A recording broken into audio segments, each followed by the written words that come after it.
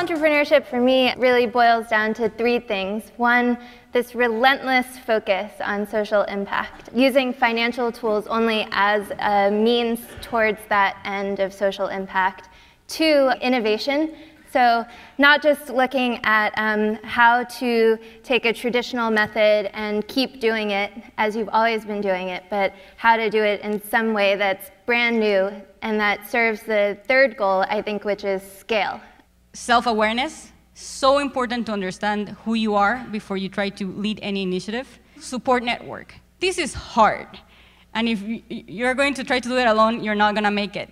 So surround yourself with people who are like-minded and that will inspire you every step of the way and that will have your back when you're falling. Money alone and capital alone is not enough. What really matters is leadership at the end of the day, because we've seen that many of these challenges are so enormous and that this field is so new that in fact what you really need are leaders who possess a combination of skills, one of which we call moral imagination, the ability to put yourself in the shoes of the person you're serving and see the world from their perspective, along with the business skills, the operational and financial expertise that you really need to create a sustainable enterprise. I think the university experience is such an amazing time to have all of these resources available at your disposal, your professors, these libraries. So take this time that is, in a lot of ways, time that is exploratory and become the expert in something that you're really interested in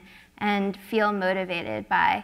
In becoming the expert, it doesn't mean that you have to read every book that is out there about a subject. Actually talk to people. Who is the best at everything that I want to do?